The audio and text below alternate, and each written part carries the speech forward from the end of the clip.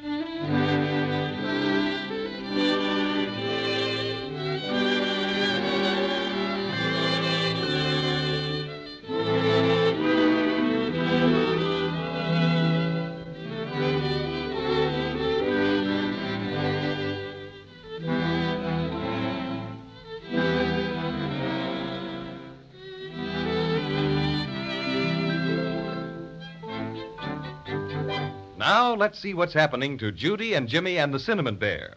We left them at the bottom of Looking Glass Valley, where their airplane was forced down after Weary Willie, the Stork, punched a hole in the fuel tank and gulped all the soda pop gas. If you remember, this made them very sad, especially because Weary Willie threatened to tell the Crazy-Quilt dragon that they were chasing him. And they were even sadder when Cinnamon Bear told them there was no way to get out of the valley. I just know we'll never get the silver star back from Crazy-Quilt. And if we don't have it to put on top of our Christmas tree... Look, Cinnamon Bear, aren't there tools or something in the plane that we could use, to cut steps in the sides of the valley like the alpine mountain climbers do in ice? I thought of that, Jimmy, but this looking glass is very, very hard, and it won't crack no matter what. I guess there's only one thing for us to do, children. What's that? Wait until it rains. But I don't see what that will do to help us get out of here, Cinnamon Bear. That's just because you've never been in Maybeland before.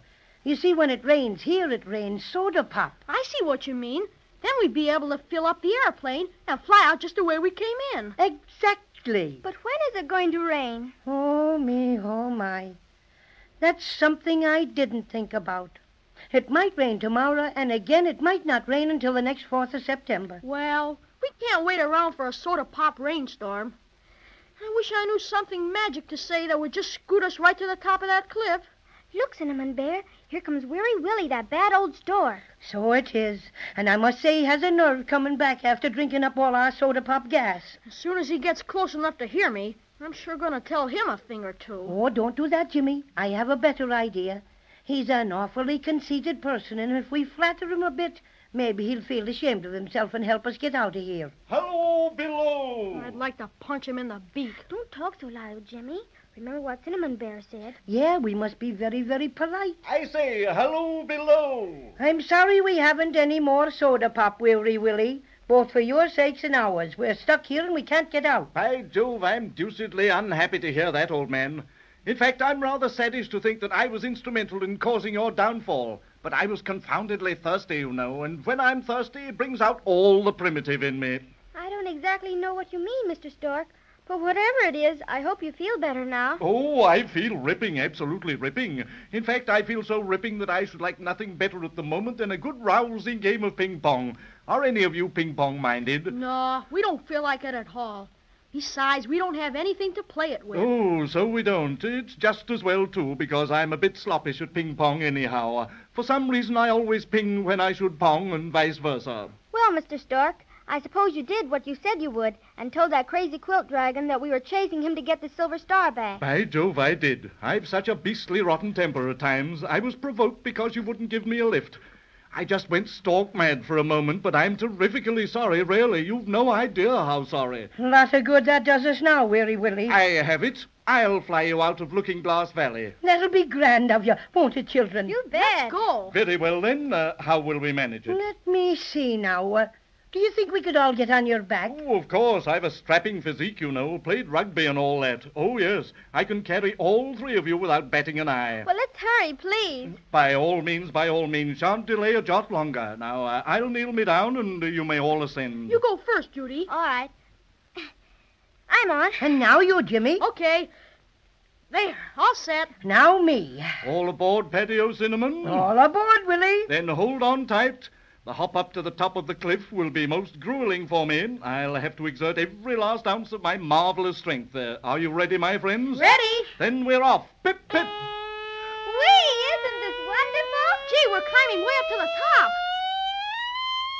We've made it. Congratulations, Willie. Oh, don't mention it. It was nothing. Thank goodness we got out of that valley. Can you see the Crazy-Quilt dragon anywhere, Judy or Jimmy? No, I can't.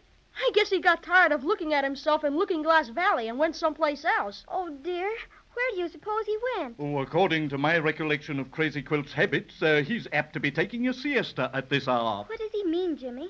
I don't exactly know, but I'll bet Cinnamon Bear does. He means that about this time every day, Crazy-Quilt generally takes a nap. Righto. And if I may enlarge upon my statement, he frequently takes his siesta in the vicinity of the Root Beer Ocean. Could you take us there, Willie? Oh, it would give me untold joy to do so, my friend. I feel it incumbent upon me to make amends for my caddish conduct this afternoon. How would you like to have me fly this time, fast or slow? Oh, fast, Mr. Stork. As fast as you can. We've just got to catch up with Crazy-Quilt. Righto. Here we go. Pip, pip.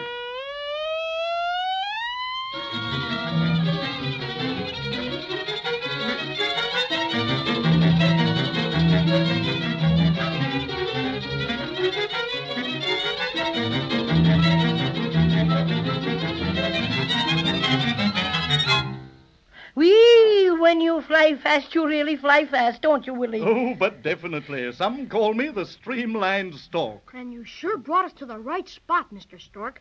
There's Crazy-Quilt right over there, and he's sound asleep. And look, he's got the silver star right under his nose. Aha, the villain has been brought to bay. We'll just hand him the surprise of his life. Pardon me, my friends, but may I be of any further service? No, thank you, Willie. It's been most kind of you to carry us here. You were wonderful, Mr. Stork.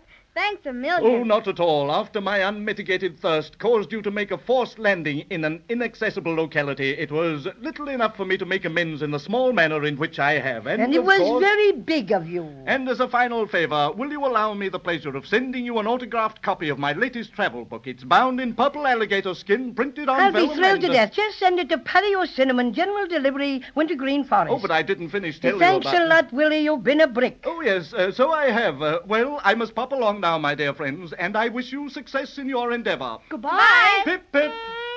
So long, Willie. Well, that's over.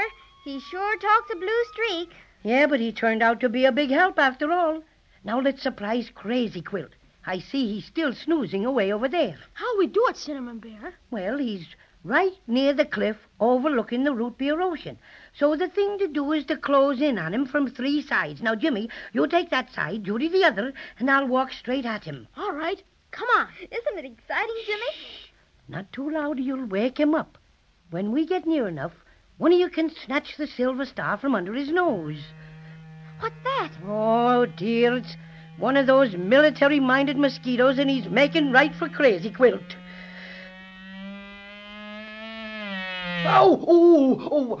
What goes on here? Willikers. He bit Crazy-Quilt right on the nose and woke him up. And just when we were about to get our silver star. We'll have to try something else.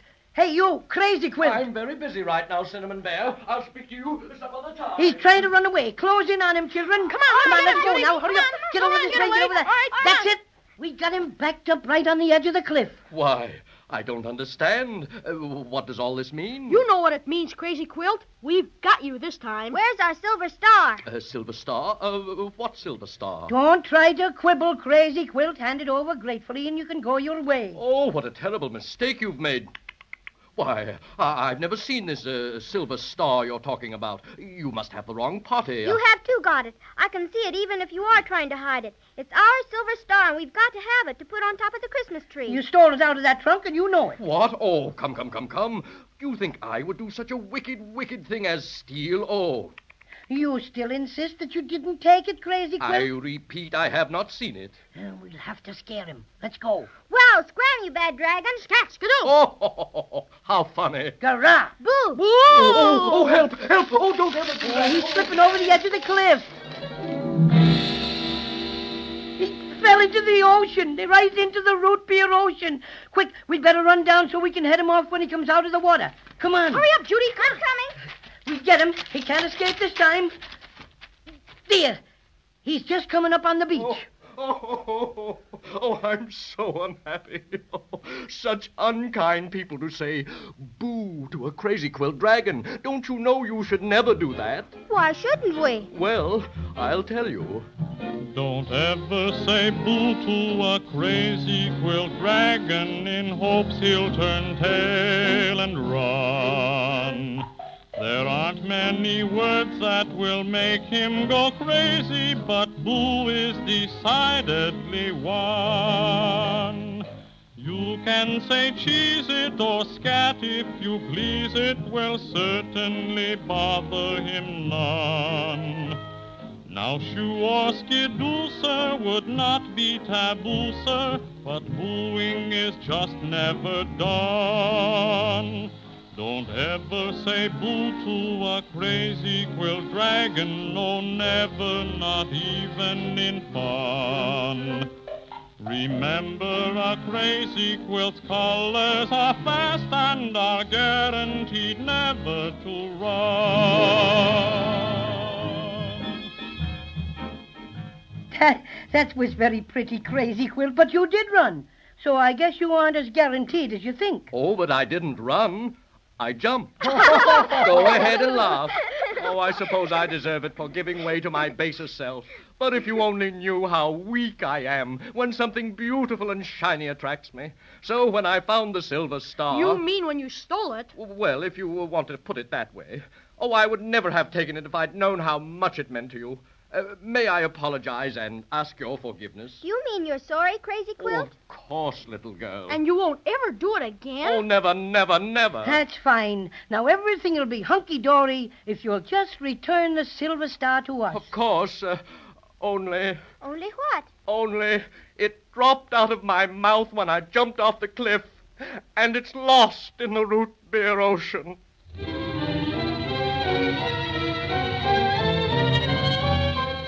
Well, they've got the Crazy-Quilt dragon all right, but they haven't got the silver star. It looks like a lot of strange adventures are in store for Judy and Jimmy and the Cinnamon Bear before they retrieve their lost treasure.